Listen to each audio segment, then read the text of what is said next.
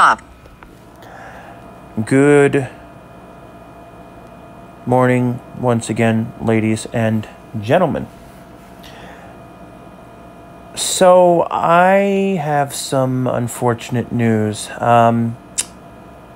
This morning, the engine on my Echo PB2620 handheld leaf blower gave out.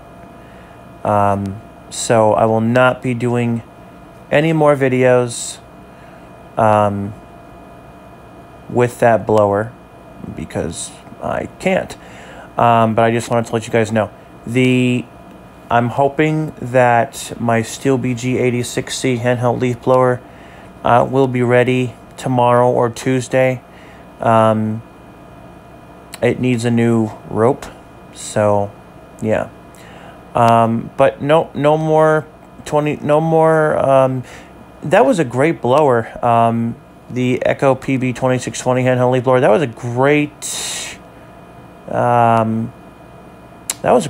blower. It really was.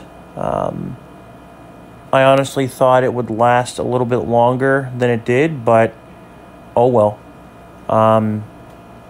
So for those of you who don't know, I bought that blower on September 12th, 2019, which was a Thursday, and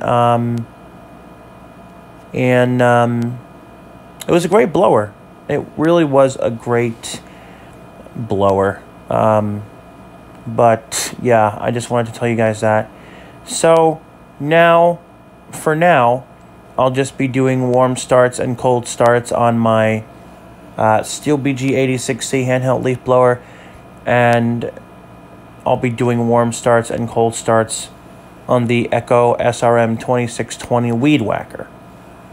Now, after Christmas, I will be buying another Echo SRM 225 weed whacker.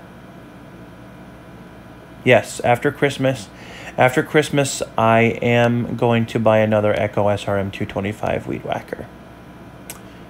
But yeah, it's too bad though about the Echo PB2620 handheld leaf blower. Man, that was a great blower. Oh well.